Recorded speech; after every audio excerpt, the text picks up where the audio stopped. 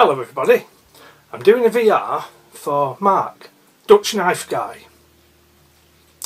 If you don't know DutchKnifeGuy's channel, I'll put a link below. He did a video recently showing some objects that have personal importance to him. His mother passed away some years ago and he has a selection of items that remind him of her. And he's asked us to do a VR along broadly similar lines. He wants us to show something or some things that we would never sell. Something that's too important to lose possession of it. So I'm going to start by going right back to when I was in high school. The only subject that I was really any good at was engineering drawing, and this was would have been 82, 83, something like that. We'd heard of CAD, but there was no way at that point anybody was ever going to get anywhere near it. In fact, I'm not even sure there were more than half a dozen CAD workstations in the country at the time. I'm assuming universities had them, but we had to do everything with pencils and rulers. Specifically, this pencil. Just a standard Pentel 0.5mm propelling pencil. But I've had that well, a good 30 years, well more, 35 years or more. And the story, basically at the time, when I wanted to pursue the engineering drawing as my thing, there was quite a bit of equipment needed for doing your homework. And we didn't have a lot of money. So my aunties helped out and they kitted me out with all the stuff I needed. So as well as my little pencil,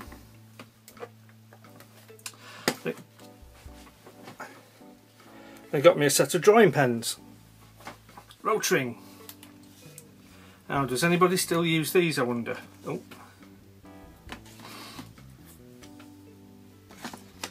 One of them unfortunately is missing the main pen body.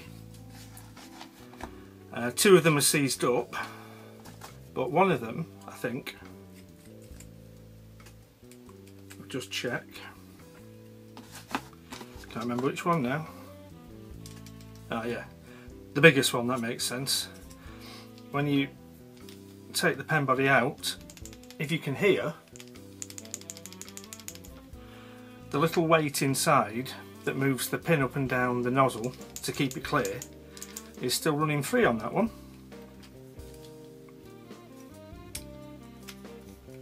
So I wonder how many people out there will remember Rotring isograph pens. Oh, they were shit hot at the time. So I had my pencil, I had my pens for drafting film. Not that we use drafting film in the general course of it, but the teacher used to bring some scraps in that he catched here and there for me to use.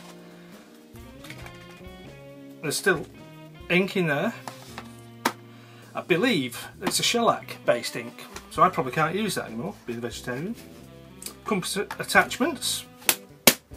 So those are the pens, and then the other key bit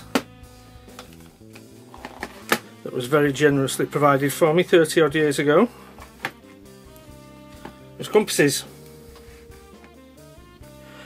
For O-level tech drawing, these are way over the top really in terms of the quality that you need. But my Auntie Ada was very much of the opinion that if you're going to pursue something long term, you may as well get a decent kit to start with. And these are still in pretty much perfect condition.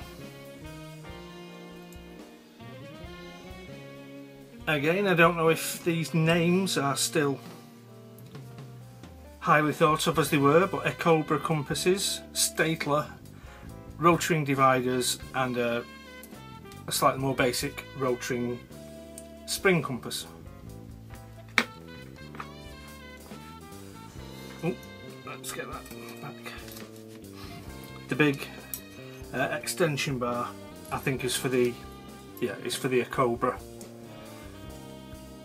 So you would be able to comfortably draw a circle with a 4-inch radius, but then you whack that on and you're getting up to about 11 inches. More than enough. Irk. Yeah. So those have a lot of sentimental value. Partly just because they're very old, but also because they remind me of my Auntie Ada. Now, as I said, the thing I wanted to do, or the thing I thought I wanted to do with the engine and drawing, was be a draftsman. Particularly at the time, as sort of 13, 14-year-old, I thought I wanted to be a draftsman in the nuclear power industry. It seemed very exciting and very interesting. But then my aunties also gave me this book. Let's try and get that on camera, hang on. Dawn Over Zero by William L. Lawrence. And here, as we can see from the title page, the story of the atomic bomb. This was published in 1947, and you can tell the very basic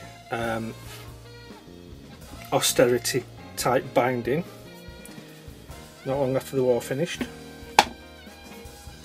At the time, I thought this was a very interesting book about the development of the atomic bomb. But as I grew up, and most people will do quite a bit of growing up between the ages of sort of 13 and 18, and reading this book was probably one of the first instances of me becoming a bit more politically aware. And once I understood the connection between nuclear power industry and the nuclear weapons industry, I no longer wanted to be a draftsman for British Nuclear Fuels. I didn't want that at all. The knock-on effects were, over time, to trigger my interests in the environment and conservation. So these objects have had quite a profound effect on me. The drawing instruments played a big part in me being able to find something at school that I was good at and that I enjoyed doing. But then the book